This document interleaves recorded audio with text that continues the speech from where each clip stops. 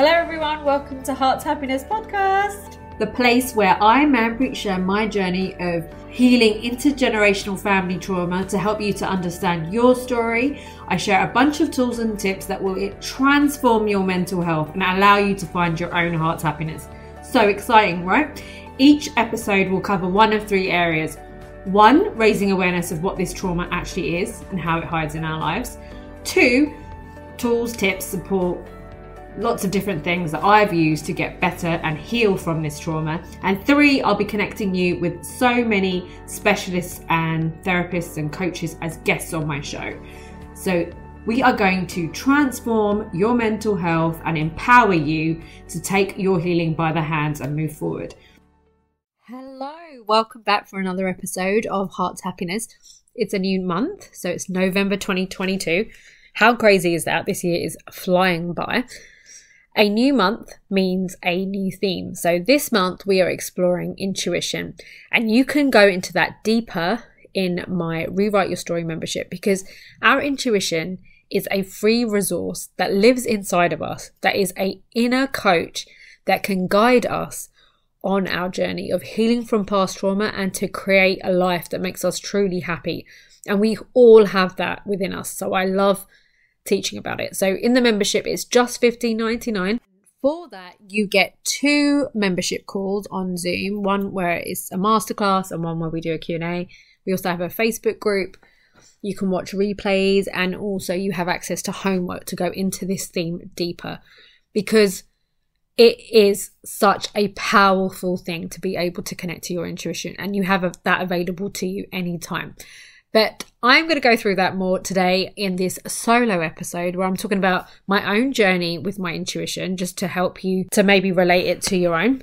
So how do we connect to our intuition? Let's talk about first what our intuition is not. There is a very loud voice in your head that is super loud, that's super fast, that's super cautious, that's giving you all of the 1,000 reasons why you shouldn't do something or you can't do something, and is beating you up. And it can be very fast, and it can make you feel like your heart's racing and you don't feel very well and you feel very anxious. And that is your voice of fear. That is your ego. And the whole point of our ego is our very primal part of our brain to protect us from danger. So it doesn't take in the context of the big situation. It's just trying to keep you safe. That's the whole point of it. Because if you're being chased by a tiger, it's like, no, you need to go that way. You need to be really still. You need to be really quiet.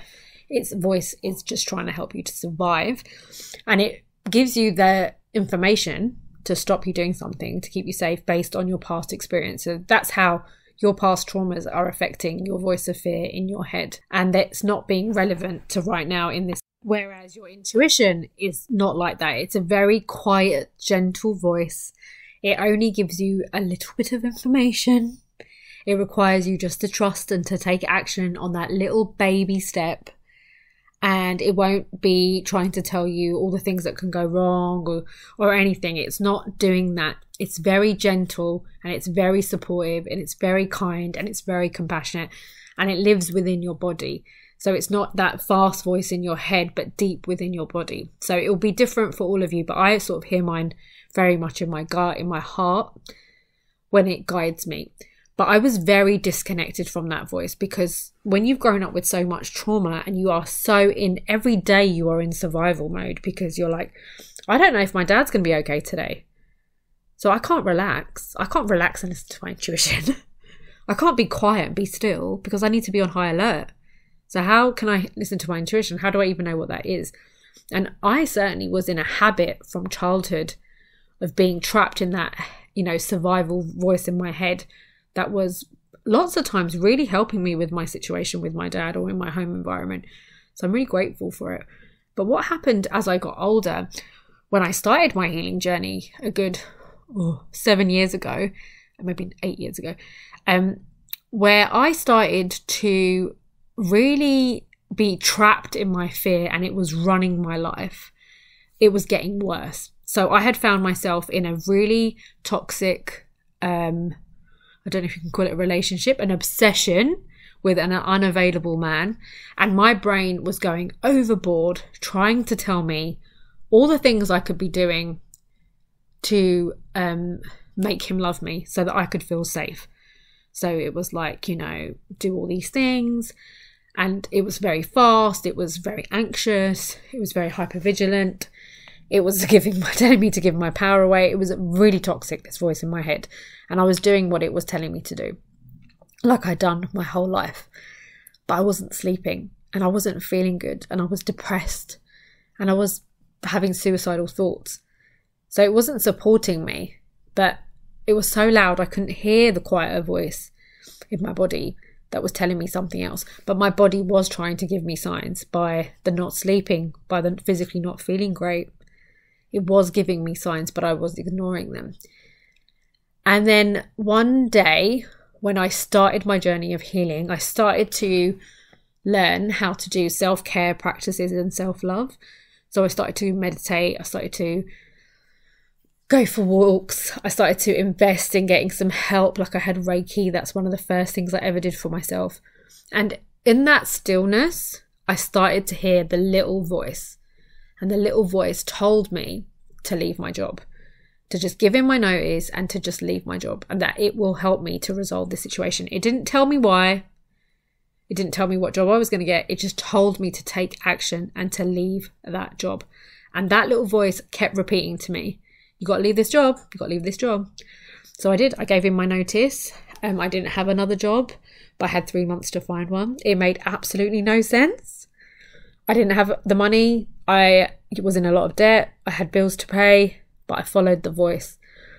And then I panicked, and my fear voice and my ego voice went crazy. Like, what are you going to do? This is madness. You're not going to be able to cope. Like, what are you doing? But again, I knew, went back to the stillness. And it's like, no, you did the right thing. You gave up your job. So then I started to apply for jobs. And, recruiters kept putting me forward for jobs that I'd already been doing. But that didn't feel good to me.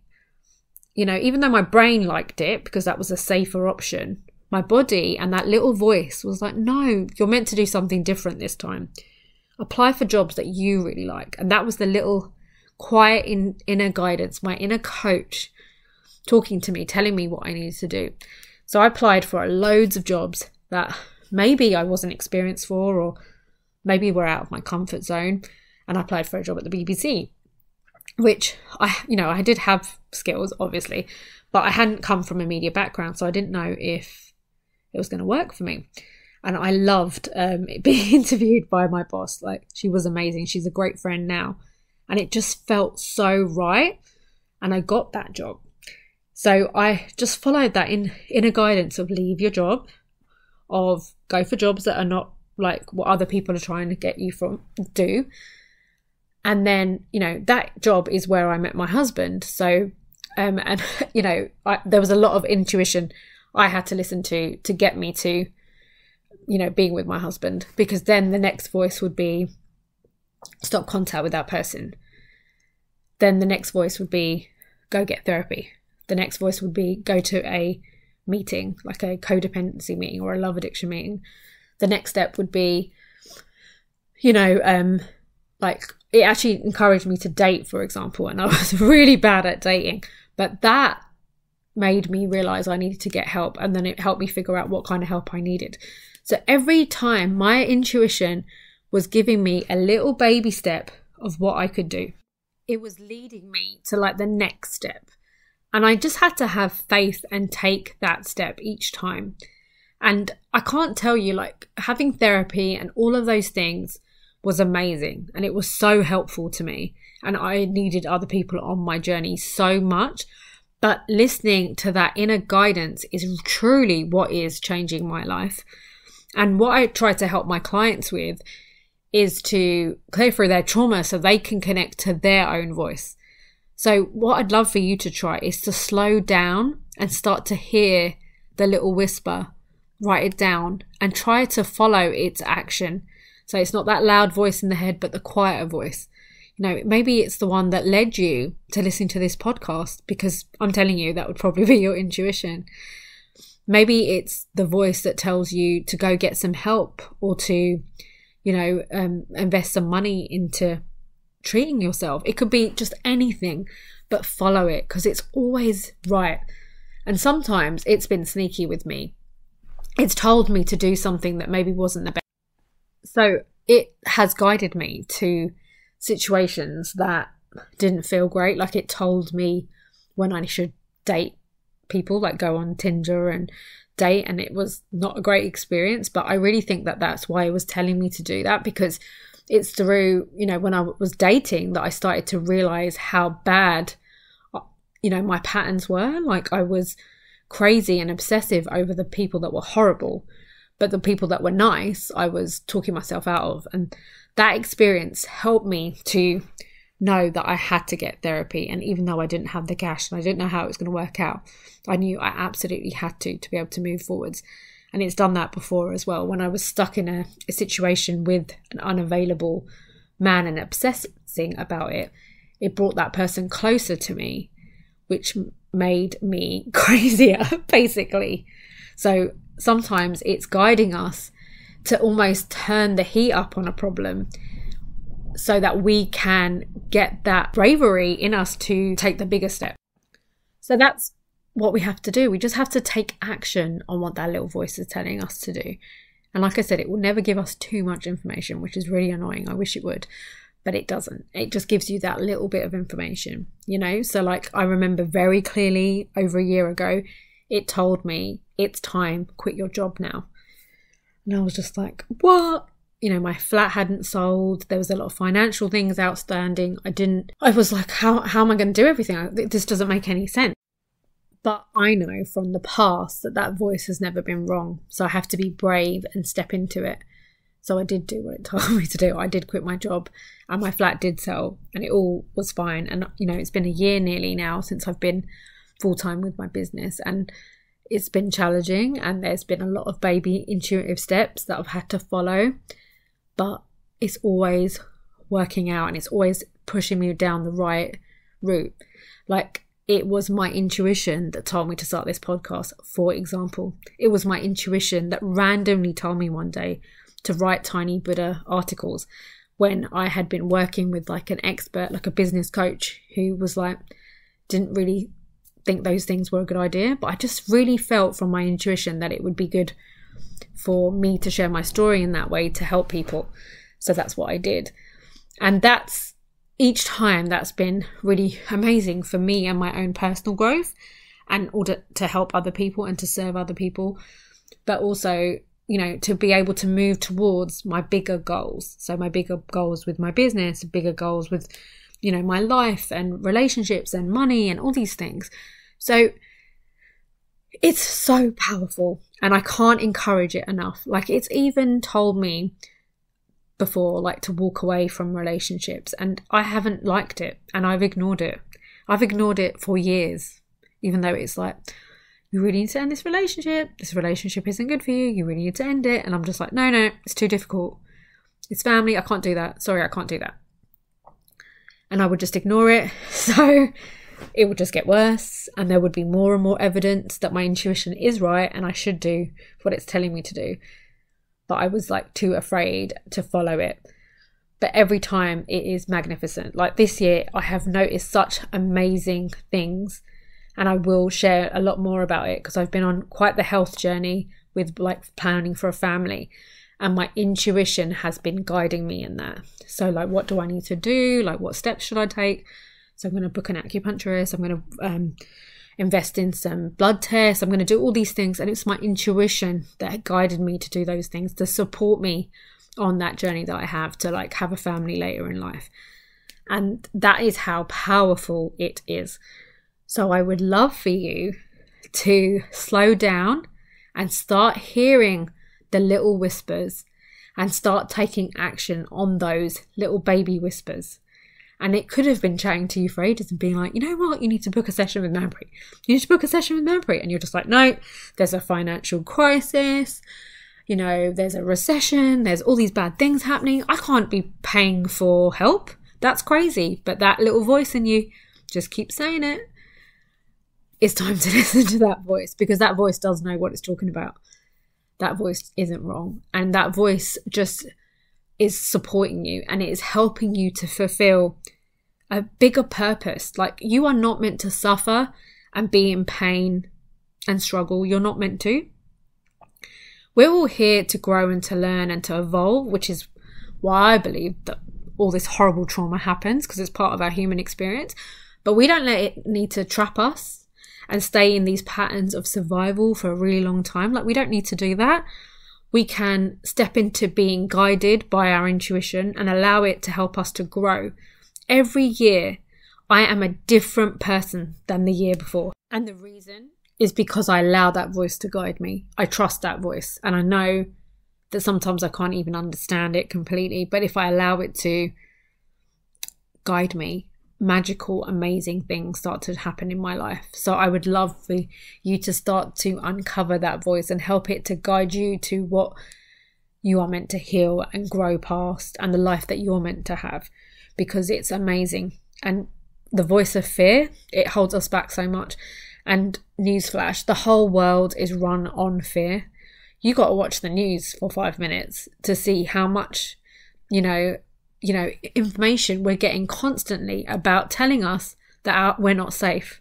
We're not safe because of the economic crisis. We are not safe because of war. We're not safe because of this. We're not safe because of that. And all of that noise, what does it do? It stresses us out. It stresses our bodies out. It makes us stay in patterns of survival of, oh, I can't invest in helping myself because there's all these things going wrong. I can't do it. Like, I won't be safe. But every time that I have gone through and listened to that inner guidance, when it goes against that outside narrative of I won't be safe because of XYZ, I have been safe. In fact, I have been way better. I have been having a much happier, healthier life because of it. And even the times when it's guided me into something that's been uncomfortable and a little bit difficult, like buying my house, was one of those things. Like, my intuition guided me to Ashford. I've never been to Ashford, by the way, before me and Simon decided to look at houses here. But I think it was 1 week, I heard that town name, Ashford, like 3 times. And then I discovered somebody that I knew that I'd met through like the internet, and I didn't know where she lived, but I followed her on social media, and I just thought, oh, she always posts the most incredible pictures. I need to live somewhere like that. And it was Ashford. So my intuition was guiding me to Ashford, and it guided me to my house that I now live in. But there was so much drama in buying this house. There was a lot of stress. And my intuition wasn't trying to have a nice, easy, simple process for me. It was showing me the process of growth, of healing, and of happiness. So by going through the process of buying this house, which really pushed my nervous system into like extreme stress, I learned so many more tools, powerful tools, to help me regulate my nervous system. And I really started to learn about the nervous system. And that is a massive part of my work now in Heart's Happiness, in how I help the clients. So that's the amazing thing. See, the intuition guided me to this journey with my house. It wasn't an easy road, but it helped me with the things I had to learn so that I can put that into my work. So for you, it would be different, whatever your journey is and whatever you're meant to be here for. And I truly believe we're all here for a reason, and we're all here to make a difference. And if we follow our guidance, our intuition, and we keep listening to it, it will take us to whatever our purpose is. It will take us to our beautiful home, our beautiful relationship, what makes us happy. Because it will reward us for those things, and it will sort of uncover what it is that we're meant to do. But we just have to slow down and listen. Slow down and be present. Stop thinking about all the things that we need to do for other people to basically to feel safe, because we're trying to, be in survival. Like, someone I love so much, like, she's one of the busiest people I know. Every weekend is busy. Every evening is busy. And I was exactly the same. I didn't used to allow even a moment in my diary where it would be just me and my thoughts. And now I crave that so much. If I don't have time with my thoughts in a day, like, I really struggle. Like, I really, really struggle. And And that's what our society is built on, this fast pace, this have a great, be really good at your job and be a great parent. And, I watched, this week is Halloween and I've been seeing all these amazing costumes parents have been doing for their kids. I'm just like, how are they doing this with all the other things they have got to do? That is just crazy. Like, how are they doing that? And then creating this Instagram perfect picture, that is just madness. But that's the kind of society that we're living in, showing this perfect image all the time and performing and trying to succeed in these ways that don't feel in line with us, that don't make us feel good. But when we listen to our little voice, it can really guide us to how we can get better, how we can heal, how we can feel healthier, how we can earn more money, how we can have better relationships. That is the power of that voice within you. So you have your own inner coach. So slow down, let fear just do its thing and quieten down. Do something that relaxes your body. Something that worked really well for me at the beginning was having a bath and putting on really relaxing music. I found my intuition really spoke to me in those moments, and start to let it come through and tell you, how you can move forwards. And you can even ask your intuition. So that's why I set intentions. That's why I get my clients to set intentions. I want you to set the intention of what we've got 2 months left of the year. Let's set an intention for what you really want to, overcome, what you want to grow into for the next 2 months. You can set that intention, and then you might find that your inner coach is talking to you and helping you to guide you to those steps. But you need to slow down and you need to quieten the other voice to be able to hear it. But I promise you, the more and more that you do that and you take action on that voice, you will transform your life. And it could be that little voice is like, you know what, go read this book, go on that course, go do a breathing exercise, go do that YouTube, follow this person. It might be just a simple little baby step like that, but it is pushing you down this path. Well, it's not pushing you, it's gently asking you to go down a path. So rather than listening to the voice of fear that's kept you stuck for such a long time, listen to the softer, gentler voice. And yeah, I do know sometimes it's going to ask you to do stuff that feels scary and that doesn't feel safe, but just do things that calm you down, that regulate your nervous system. And I've got lots of podcasts on that. So just go onto my website, search nervous system, and you'll find loads of podcast episodes on that. But just regulate your emotions, because when you are trying to follow your intuition, your survival brain will be like, no, we can't do this. And it won't like it, basically, because our survival brain doesn't like us to change and likes us to keep us in the same patterns because they feel safe and they feel easy. But it's through listening to those intuition and making those changes that we can truly transform and stop letting the past hold us back. And that's what I wanted to end on, actually, was that when you came onto this planet, you were fully connected with your intuition. Show me a baby that doesn't know its own needs, doesn't know its own worth, isn't expressing themselves, they're crying, they believe they're the most important thing on the planet. You totally were connected to your intuition at that point. Babies know when they're hungry, they know when they're not, they know when they don't want to eat something. They're very connected to their bodies, and they're very connected to energy as well. If you're really calm and chilled, they're going to be more calm and chilled. They're very they're light beings. They're closest to the universe or whatever you believe in. But we lose that along our journey, and the reason why we lose that is because the adults in our lives start to tell us a different story, and society starts to tell us a different story, and we start to think that what they're saying is better than what we feel to believe to be true. I remember as a little girl, I knew without any doubt that what I was seeing in my childhood home was not right. So the way that my granddad spoke to my grandma, the way that my dad spoke to my mum, the way my dad spoke to his mum, even the way men were talking to women, I knew that was not right. I could feel it in my being. And I remember being 5 and being like, this is bad. Like, this is really bad and you shouldn't be doing this. And my mum, my grandma, my dad, everyone told me, no. Your place, you be quiet. This is the way it is. So you just got to accept it. They silenced me and they silenced that voice. And that happened in little micro moments so many times that I buried my intuitive voice deep inside of me.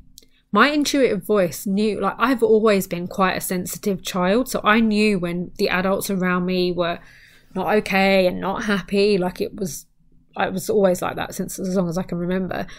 And, you know, if I would say that to them, they would dismiss me and they would tell me I was wrong, or they'd get annoyed with me, or they'd get angry with me. So I would silence my own voice, and that intuition didn't feel safe to follow because, to be honest, it wasn't safe to follow. If I was doing what I felt like was right, you know, I would have got into a lot of trouble with my dad or in my family. So it didn't feel safe to follow that intuition. But as I got older and my life changed, it was safe to follow my intuition. So that is the transition, that you are no longer that child that's not safe. You may be in a situation that doesn't feel safe and that your intuition can't relax and to tell you, then what do you need to do about changing your circumstances so you are safe and you can follow it? Because that's why we lose our voice, our intuitive voice, because we've covered it up and we've pushed it down because other people have told us to. But this journey of healing, of growing, is rediscovering that voice and following its guidance. So, are you going to be brave and follow the steps it tells you to? Because I'm telling you, that really is going to change your life. But it might piss people off. You know, I know that follow my guidance, saying like, which was, you know, to be in a relationship with, say, someone that's not from my culture, which may have upset or annoyed other people. In the past, I wouldn't have done that because I would be too busy trying to please them to feel safe. But I felt like brave enough and strong enough to be able to follow that guidance this time because I knew that my happiness was important. So sometimes you have to be really brave to follow your intuition because it might mean going against your tribe and the people that you love, and it might upset people as well. And that can feel quite scary and it can feel really unsafe to do that. And we do really need to step into our bravery when we follow our intuition, because it's guiding what's best for you, not what's best for your mum or your auntie or whoever. So remember that it may take you to places that do not please other people, but that is again part of our survival. We do a lot of shit to please other people, and we're very unhappy about it. And if we follow our own intuition, our own inner guidance, they may not understand. Learning to feel okay with that and feeling safe in those kind of decisions just comes with healing work. And you might need to work with somebody one-to-one or come and do my course just to help you to learn how you can be okay with other people not being okay with you and your decisions. Because I know it's hard, but if it robs you of your happiness, of your peace, of your joy, there is a price that you're paying to please others. That cost is really high when it affects your well-being in that manner. So for example, I've had my mum on a few times and she shared her story, so she won't mind me saying this, but when I was a baby, when I was around about 2, I think, she did actually leave her marriage because of the home environment, and a little bit, it wasn't massively to do with my dad at this point, it was to do with the circumstances, but she didn't feel safe. She didn't feel safe bringing up her baby there. And she followed her intuition, but her family weren't happy about that and they sent her back. So that is an example where she followed a step, and actually, you know, our lives would have been very, very different. And maybe I wouldn't have suffered the trauma in the way that I did if my mum did follow that step. Her true inner guidance was telling her that this is really unsafe for a child. But then other people with their cultural expectations, their beliefs, their own survival program believed that it was better for her to go back to that situation rather than to be on her own because she was a woman, etc. So they believed that it was better for her to be in a toxic situation and for her child to be in a toxic situation rather than for her to live on her own and follow her own guidance. And how wrong that was, because, you know, I've created a whole podcast about the traumas that have happened as a result of her going against her own intuition. And that is the price, basically, when we ignore it and we follow other people, and that's a big price for us and for our own children and things like that. So, starting to listen to that voice and being brave enough to step into it. And if we don't feel brave enough, that just points to us doing some healing work, investing in ourselves and working with people that can help us to find that strength and that bravery from within, so that we can follow that route that our intuition is telling us to follow, and quite frankly, change our lives. So that's all I wanted to share with you. If you are interested in chatting about how my services can help, I do offer a 30-minute consultation if you just email me at manpreet@heartshappiness.co.uk. And that's totally free for that first 30 minutes. Well, it is at the moment while I'm recording this. I hope you have a fabulous week, and it's been great going through how your intuition can change your life. I hope that this has inspired you to slow down and to listen. And there we have it, guys. An episode completed. I hope you enjoyed it and it raised a load of awareness in your mind. There was alarm bells going. You were all like, ding, that's totally me, because that's what I was like when I started this journey. And that is the start of the process, finding out this information and realizing it has happened in your own life. So I really hope it was helpful. And before the next episode coming out next Wednesday, be sure to check us out on Instagram. So it's hearts__happiness. Also, we have a YouTube channel where I share the videos I create for Instagram on. So you can check that out. They come on about once a week. And then we also have a Facebook group if you want to join to carry on the conversation. I want to create a community where we're all talking about our very real experiences and traumas. And then there is also my website called heartshappiness.co.uk, which you can check out to join our mailing list, so that as I create new services and support tools for you all, you're the first to find out. And I have a freebie on there, so definitely check that out. It's 5 books that transformed my healing. So if you really want to kickstart and you're liking the content in here, these books are like the basis of so much of my knowledge. So definitely check that out. And I will speak to you next week. I'm so excited to continue this journey with you to help you to find your own heart's happiness. Take care.